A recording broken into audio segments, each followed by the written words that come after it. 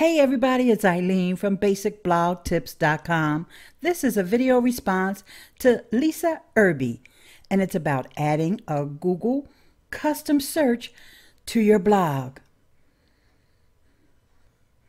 Now let's swing over to Lisa's forum, Website Babble.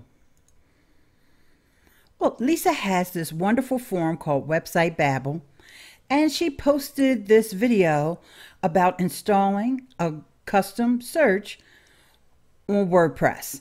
And the reason why we need a custom search on WordPress, because let's face it, WordPress, the search function that they have in WordPress sucks. So Lisa's absolutely right. We need a custom search. And at the end of her video, she said that if you have an easier way to do it, let her know. So here's the easier way that I've used to add a custom search. Now, the caveat is you need to have an AdSense account, otherwise this method will not work. So start off by logging into your AdSense account. So from the AdSense account, you're going to select My Ads, and then you'll come down here to Search and Custom Search Engines. And go ahead and fill in the title for your search engine.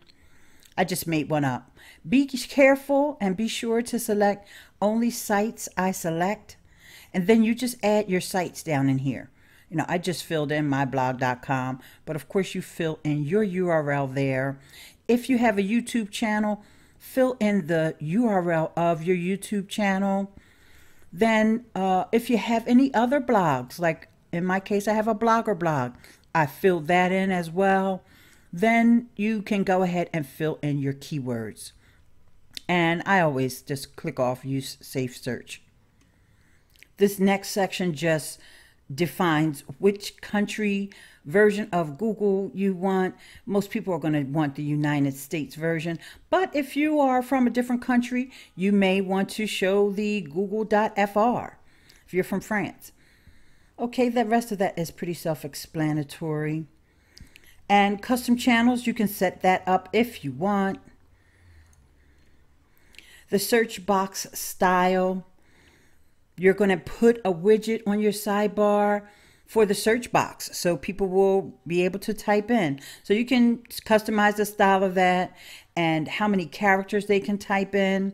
You don't want it too long. It all depends upon the width of your sidebar or just your exact preference for the design of the search box, and you just pick whichever one you want. Then you can style your ads if you want.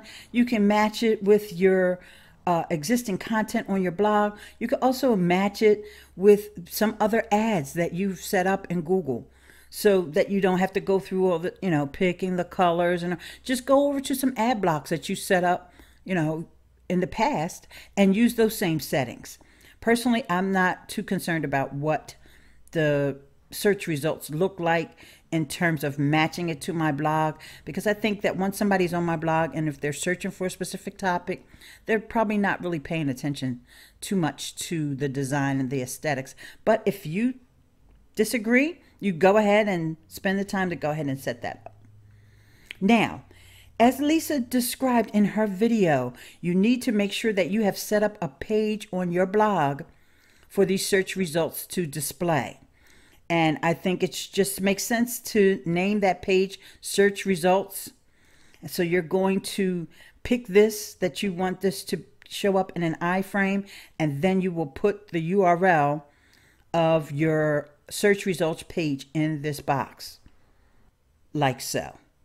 But of course, this would be your own URL. And then you would set the width. Now, it depends upon the design of your blog. You can set it at a width that will fit in with the width of the page on your blog. I think 800 is fine. That seems to be the default, and that's exactly what I use. Now you can save and get the code.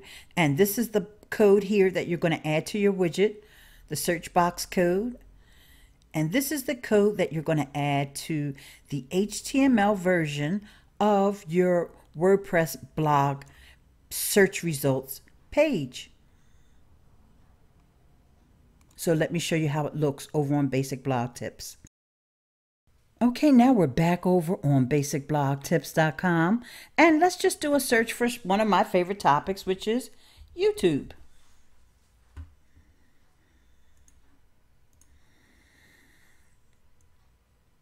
And you'll see that the ads appear up at the top of the page.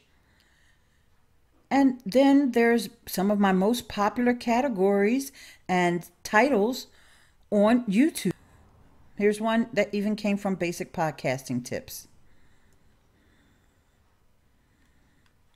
So that's how you set up a Google custom search on your blog if you have an AdSense account.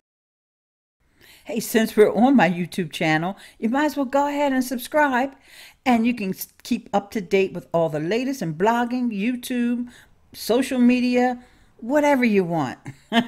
I'll talk to you soon. It's Ileane from basicblogtips.com. Peace.